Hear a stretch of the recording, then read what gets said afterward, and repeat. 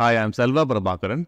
In this one, let's understand the Box Cox transformation very clearly. Very often used technique in machine learning. What it does is, say you have a random variable. Any given random variable, it need not follow a normal distribution. Now, if you want that variable to follow a normal distribution, you apply the Box Cox transformation and the resulting variable will follow a normal distribution. This will typically work perfectly well if you have a variable that follows a Pareto distribution.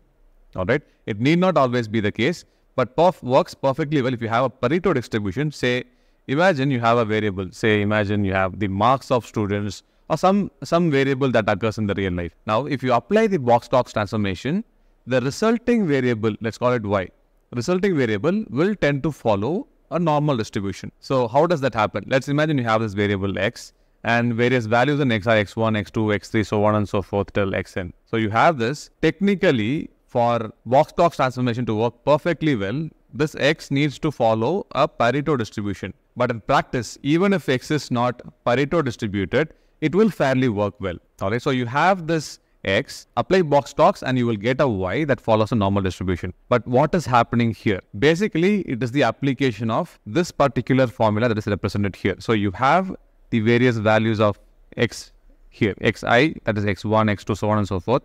For each of these values, raise it to the power of lambda, reduce it by 1 and divide again by lambda. You do this whenever the lambda is not equal to 0. But if lambda turns out to be equal to 0, simply take a natural log. This is the whole formula behind Box Cox transformation. Now you might be wondering what is the value of lambda. So this part, we will typically leave it to the softwares to compute it for us. For example, if you're going to be using Python, you can use SciPy package to compute lambda. Likewise, if you are going to be using the R programming language, there is a function called Box Cox in mass package in R that can determine the lambda value for you. Now let's look at the documentation page for the Box Cox function in SciPy. Alright, so this is the official SciPy documentation. Under SciPy, you have the stats module. Under stats, you have this function called Box Cox. You can use this. See here, Box Cox takes a particular argument, which is the variable itself, x variable,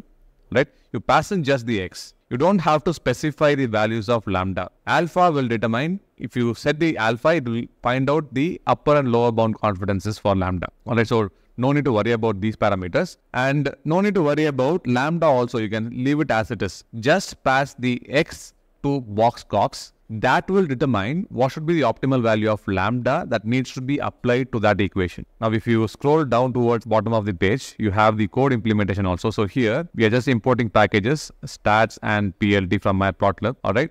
Then initialize the figures. Here we are creating x. So this particular function, it's creating the x here.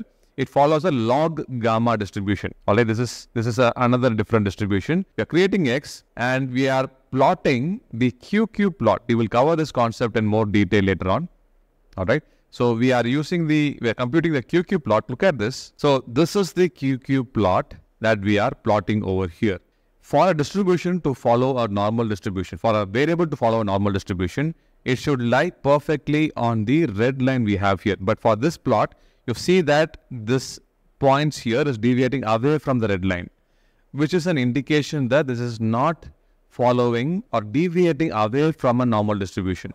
And in the next step, we are applying stats.boxcox on x. We are getting a new variable xt. This we are plotting using prop plot. All right. This is the plot that you have over here. Look at this. Compare the blue dots is following this kind of a shape. Right, it's slightly deviating away from the red line. But in the second plot, this is more closer and lying on top of the red line itself, right?